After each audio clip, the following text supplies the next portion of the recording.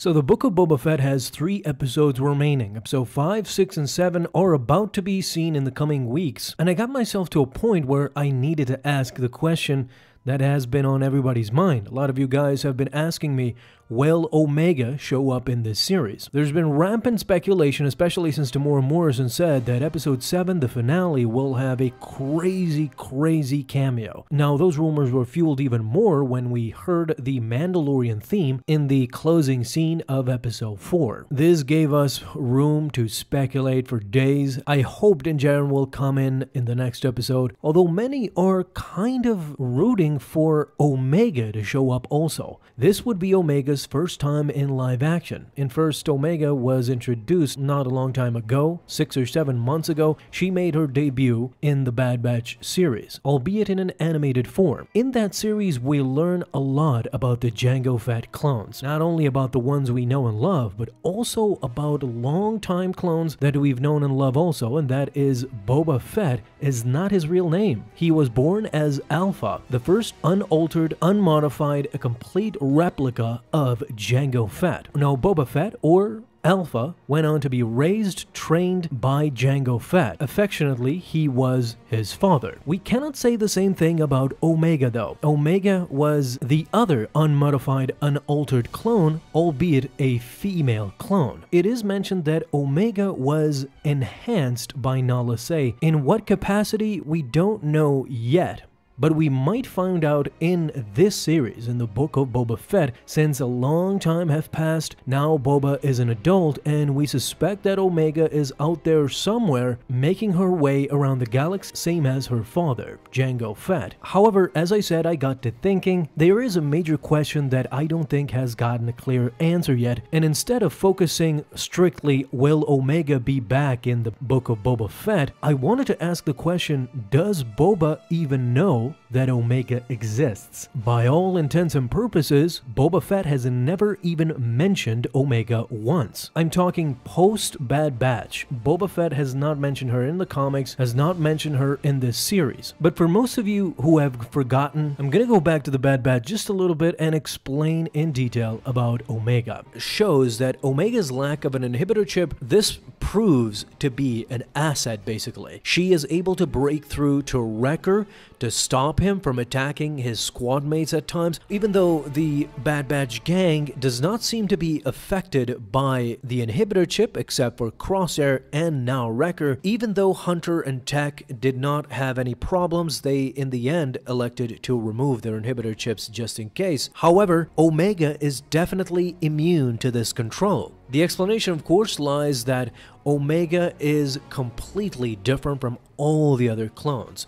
The only thing she shares with other clones is that she came from the Jango DNA template. She is the first female clone to be based on Jango Fett's DNA and acted not as a soldier, but as a medical assistant, something that the clones are not known for. It's possible that the Empire simply didn't see a need to install an inhibitor chip in Omega, as she was not intended to be on the battlefield fighting alongside the Jedi, and then whenever Order 66 is executed, she will kill the subsequent Jedi. Furthermore, we don't know exactly the timeline of when she was created. Presumably, of course, she was created before Order 66, but she is a youngling after all, and we know that by the cloning process their age is accelerated. Therefore, she might appear as 7 or 8 years old, but she might be younger than that in human years. If that is so, the events of the Bad Batch show why the Empire should have worried about controlling Omega anyway.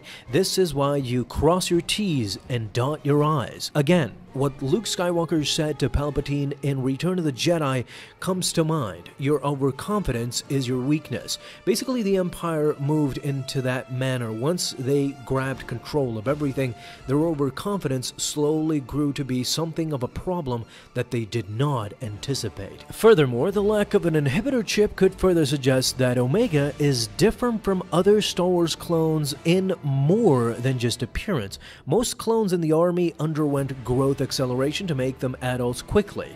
But by contrast, Omega still has a childlike appearance. So let's give a different scenario. If she is indeed like Boba Fett, which was an ordinary clone with no accelerated aging, she could be aging naturally, or at least closer to nature than the rest of the clone army. Perhaps she is not yet at that growth stage where an inhibitor chip could be safe to install. Creating a female clone from a male source likely involved a lot of genetic tampering, raising the question of why it was worth all this trouble just to create a medical assistant. This is why the theories are spectacular about Omega. She is not all that she seems. She is definitely more than meets the eye, and everybody who meets Omega knows this immediately. In fact, that's what happened to Captain Rex. He immediately noticed that Omega is much more vigilant and careful than he anticipated, not just like an ordinary kid. It's possible that Omega has a much deeper purpose, and that's why an inhibitor chip could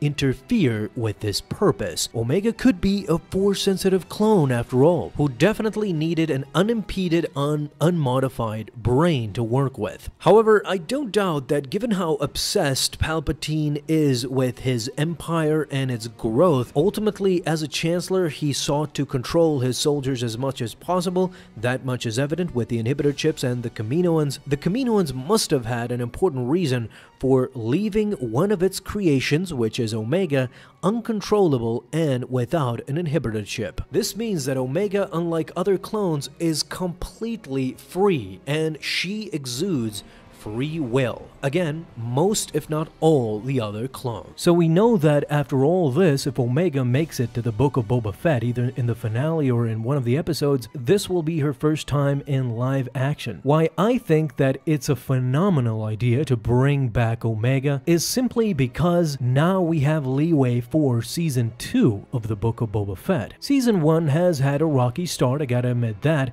There were some mediocre episodes that were not that great, there were some episodes that were awesome, there has been ups and downs. So where will this series continue on after this season? Will we even care about a Season 2? This is why I think it's crucial that Omega comes back for Season 2, because then we will have a contentious relationship between Alpha and Omega, between these two Jango clones that will probably hash it out. Jango taught Boba Fett to fight, but Omega was trained by none other than the Bad Batch. She got prime training from one of the best assassin groups in the galaxy. So let me know, what do you guys think as well? Talk to me down below in the comments. Thank you so much for watching this video, and if you enjoyed, leave a thumbs up down below, subscribe for dailies. Now you can have an awesome day, Star Wars fans. I'll see you in the next video, and may the Force be with you. Until then.